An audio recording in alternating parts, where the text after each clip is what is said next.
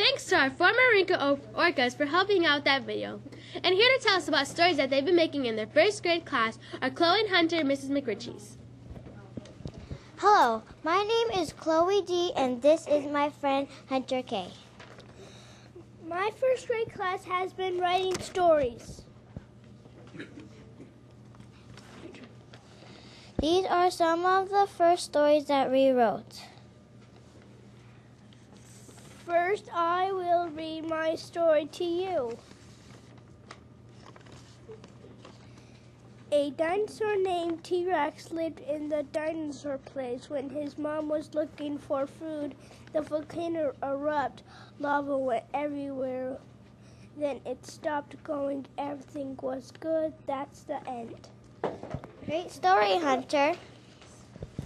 Now, Chloe, read your story. Okay. My favorite fruit is watermelon. They are juicy and it is red and green and yellow.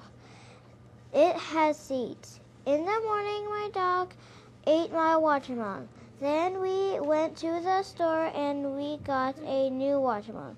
Then at night, my dog got it. He got my watermelon. Then we had to go to the store.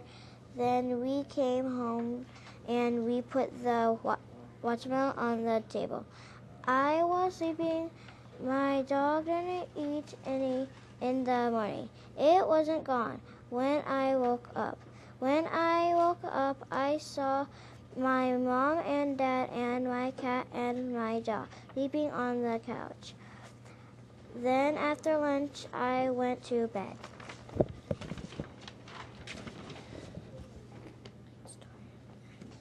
I like your story, Chloe.